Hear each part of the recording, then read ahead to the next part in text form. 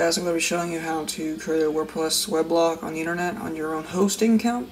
I'm going to be, for this demonstration, using 00webhost.com, which is a free web host on the internet.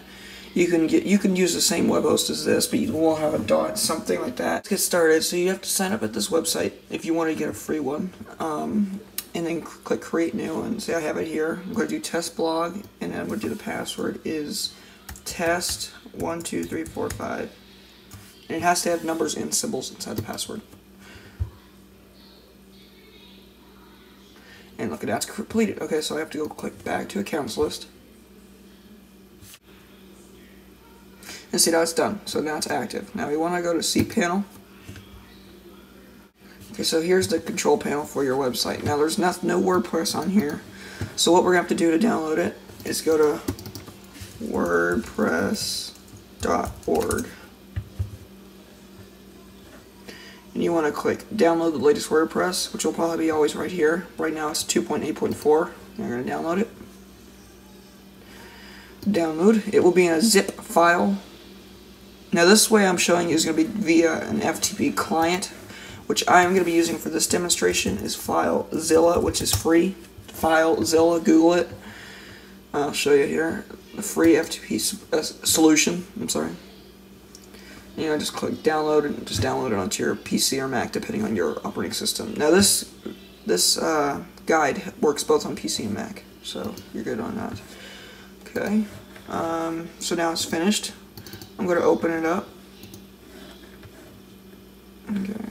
Okay, so here is all the WordPress files. They probably will all be .php files and folders.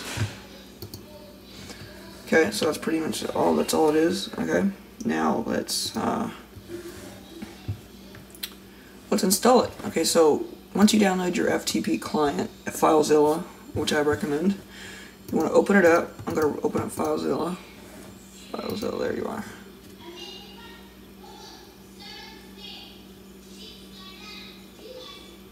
Okay, so you want to go to File, Site, cancel, File, Site Manager, and do New Site. And let's enter it in. Let's do Test Blog. Okay, so first thing it says FTP hostname. You want to copy and paste that into this one. And you want to change this to normal. Let's say the login is the wrong code. Oh, wrong one. I'm going to do that. And then do the password, which is test12345. And for any of you who want to hack this website will be pretty much deleted by the time this video is up, so don't try, hackers. Okay, connect. And see, there it goes, it's connecting. So now you want to just see public HTML. Sorry if I call it HTML, but whatever. You want to open that up. Okay, and you want to delete this file or PHP file. It's a default. I mean, this is what it shows. Let's go to it. This is what you'll see if you don't delete it. And it's really annoying. Which you don't want that. So we want to delete it. Right click and click delete.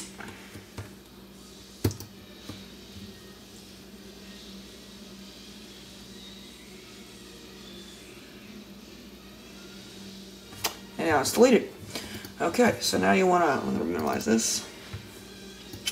Okay, and you want to highlight all of these files, every single one of them, into this directory, all of them right here, into the public HTML. And they will let's let them transfer. I will unpause this video when I get back. As you can see now, here's all the files that I just transferred. Now, a thing I should have mentioned before, if you start getting problems like you cannot connect more than 2 connections, go to Preferences or Options. It may be under Edit if you're on Windows. You want to go to Transfers, and this will be set on 2. You want it to be set on 1. And then click OK. And you'll be good. And if you do get any failed transfers, it'll be like marked right here. As you can see, I had successful transfers, 728. This actually does take a while, so don't worry if it takes too long.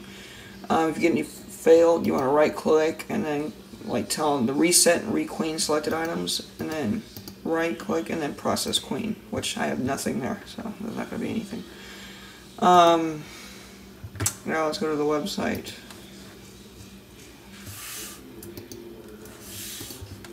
Gotta create a configuration file. Oh, whoops! I have to change the file permissions. The fastest way to do this will be actually going back to your control panel on 000webhost.com and going to the file manager, not this one, the blue folder, and then let the password is test 1 2 3 4 5, and do this. Come on, go to the public HTML and do 777. There it is. There's our problem. I'm going to do that. Okay, there was my problem, so I had to do that. So go back to here and just do that one and commit it or change file permissions. Now cancel, reset back, and then do it again. And there we go. Now it's going to work. Okay, so here we go. I'm going to click Let's Go. You want to create a database. Go to here. And you want to, let's do test. And then do data. Or let's do, you can do whatever you want. You can name it whatever you want. And I'm going to do password is test 2 3 4 5. Test 1 2 3 4 5. Oops. Test 1 2 3 4 5. And leave that information up. Oops, wrong one. And you can access it out. You don't need it anymore. So you need the database name, and that will be right here. Oops, right there. It's going to be your database name, your username. Oh wait, no, your username. I'm sorry. Your username is this. Data. That's your username. Password is test 1 2 3 4 5. Localhost, do not leave it like that. Even though it says it there, do not. Copy and paste that top one. And just leave that prefix fine. That's good. You don't need it. Okay, now it's good. And you want to run the install. Okay, let's do test blog.